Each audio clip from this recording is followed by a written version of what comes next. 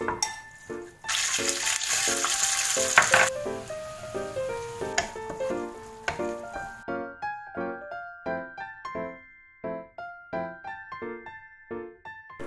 the bottom of my heart, I would like to thank the support of these people on my hot pot or kǔguā dish. Shout out to Mr. Jefferson Collins, Mr. Mario Castro, Mr. Lucas Matias, Christine Angeli Delarmente, Zarin Remedies, Chandelier, and Cherry Ann Danga. Next batch will be at the middle or last part of this video. Hello everyone, I'm here again, Cooking Mommy Francie here, sharing with you another new dish today. Actually, this is not a new but another way of cooking this Chuson. This is the Chuson. The ingredients for this are this one, the honglopo or si carrots, the chong or si spring onion, pork strips, and si swanto. I'll be using this changyo, tapioca starch, and the olive oil to marinate these pork strips. Okay, I'm done preparing the Chuson, and later I will share it with you how I'm going to cook this. This is this one, kǔguā. Ayan, ampalayang white, or si white bitter gourd, or si pai kǔguā. Ayan siya. Simple lang siya. I will be cutting this and boiling the water and put this salad dressing or si mayonnaise yan. Ayan.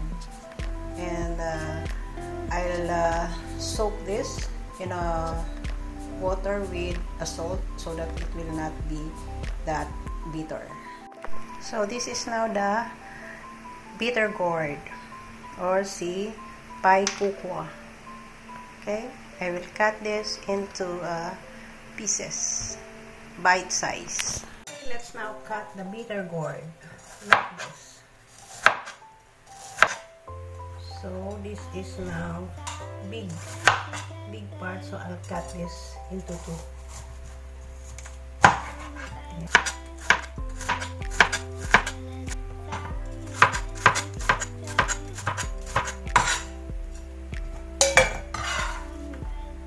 Okay, let us now put some salt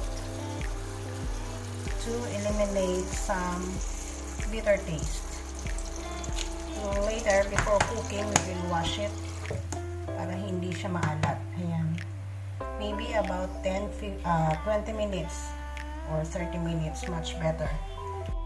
Okay guys, I'll be sharing with you natin my sweet and sour meatballs.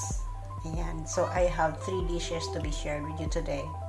This is my ground pork or si chow roe, and my ingredients for this, I have the carrots, the swanto or si garlic, si chong, si egg, I have flour, changyo, black pepper, and the salt.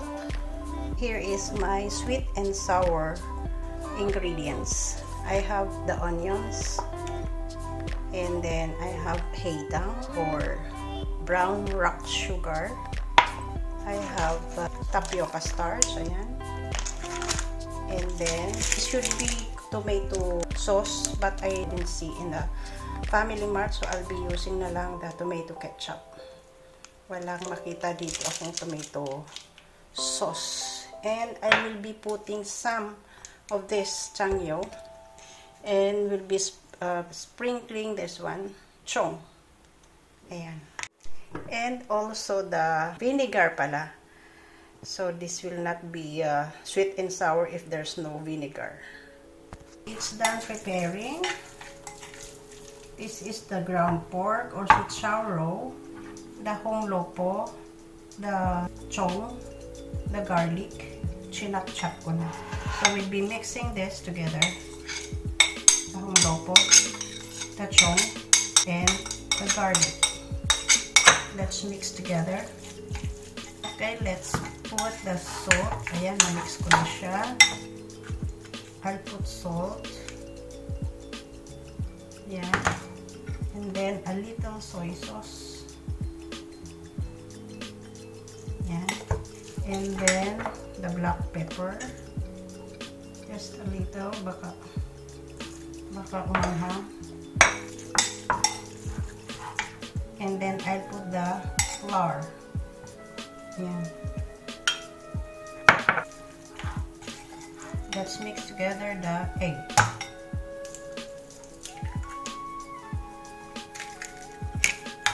Ayan. We'll be mixing lang. Mix. Okay, done mixing our round fork, the chow roll. We'll be just forming this into a round ball. Put this, set aside here. Okay, let's start naman mixing the sauce, sweet and sour sauce. So this is the heitang or the brown sugar, rock sugar. And then I'll be putting here na the starch. This is to make it sticky. Pampalapot lang. And then I'll put na the chanyu here para isang lagayan tayo. And then the vinegar. Maybe I'll put some or 2 tablespoons. And later the tomato ketchup here. Ayan. Okay, let's start cooking. Cooking the Chuson. Let's put the suanto, si garlic. Let's add na the pork, si roasted. Add the carrot, yung loko. Sabayin na natin si Chuson so that they will be cooked together.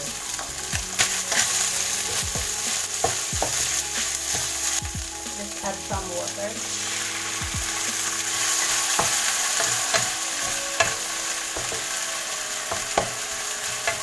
Let's cover it first.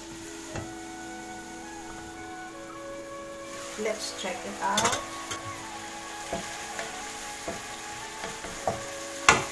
Let's add salt.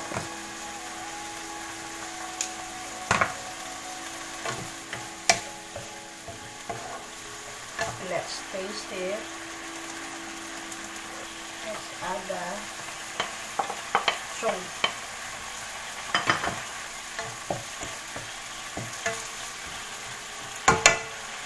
Let's cover for a while. Okay guys, let's check it out. Done.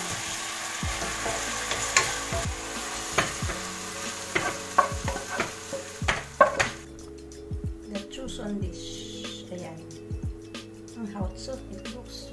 Oh, also the soup. If you can see it, it's so delicious. And here is now the second batch to shout out.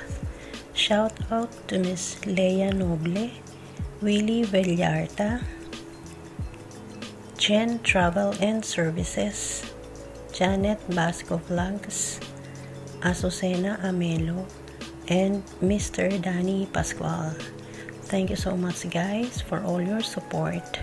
I do appreciate, really appreciate your support. Thank you and may God bless us all. Next dish is the kǔguā, the white bitter gourd. Ayan, let's boil water first. Cover it to make it faster. Okay, boiling. Let's now put the kǔguā, the bitter gourd here. The white ampalaya.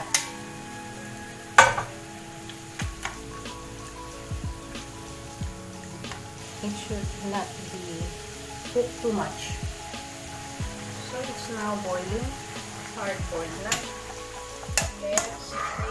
out from the air.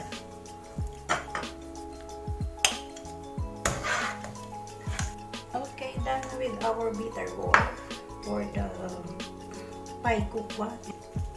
This is just like a salad. This is it. Yeah. Okay, next dish is the meatballs.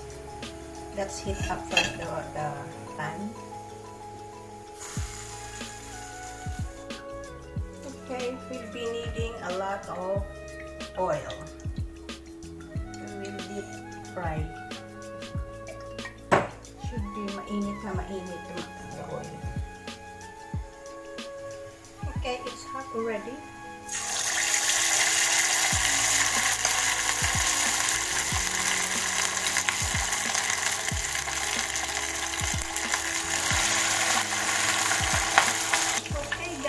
I'm almost done with my meatballs. Some of them are not shaped as a ball. Ayan. Here it is. Ayan ang aking nakulito na. Next will be cooking the sweet and sour sauce. Okay, let's cook the sweet and sour sauce. Let's use pala the oil here.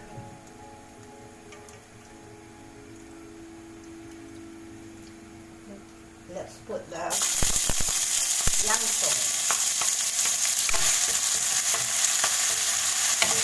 And let's add now the tomato ketchup.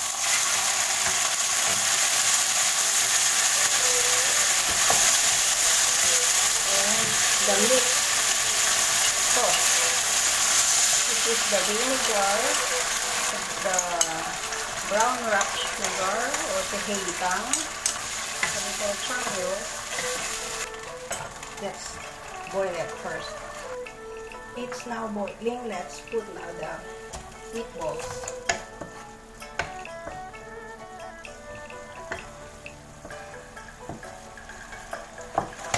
And then the spring onion, the chunk.